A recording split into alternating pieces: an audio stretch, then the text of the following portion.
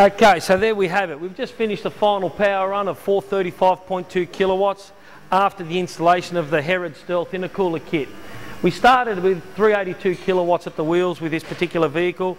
This particular vehicle has already had a catback exhaust, it was already tuned, and we installed a K&N high flow air filter. So 385 is about the norm to achieve out of these vehicles. After the installation of the Herod intercooler kit and the pulley kit, we've gone from 382 kilowatts at the wheels to 435. The 382 kilowatts at the wheels was prior to the intercooler. It was tuned, standard injectors, tuned right up with a catback exhaust, and that's the power it made. Just the installation of an intercooler, we were able to get a bit more aggressive on the ignition timing.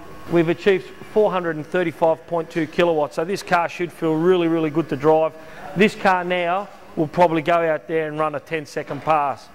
Okay, so there we have it, the installation of the Herod Stealth water-to-air intercooler kit. As you can see under the bonnet, it still looks nice and stealth.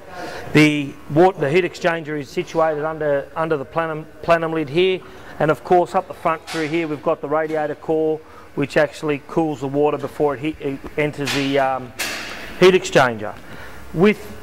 As a part of this package as well, we've also installed the pulley kit. You get the Supercharger pulley, and you get a crankshaft pulley as well, which allows us to run 12 to 13 psi boost pressure. Okay. So if you're the owner of a GT or a GS with a Coyote engine, come in and see us for the Herod Stealth intercooler kit.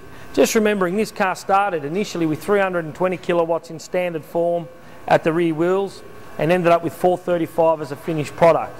The GS will achieve the exact same amount of power, as they both have the same engine, drivetrain, everything. It's just software configuration that allows the car to be detuned a bit more. So overall, whether it's a GS or GT, they'll both achieve the same power level.